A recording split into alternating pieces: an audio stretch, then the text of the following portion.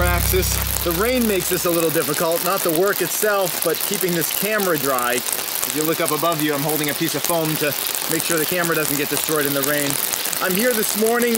They're supposed to be putting in the drainage pipe around the foundation today.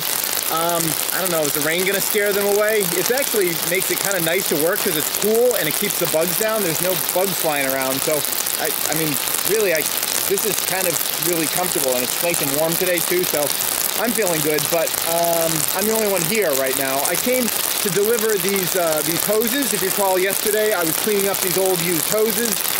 And here's the pass-through the foundation right here, and this hose is coiled up about 30 feet of it, and it's going to run down that way. I measured it out, and the 30 feet is going to terminate right about where I want to put the outside hose spigot anyway.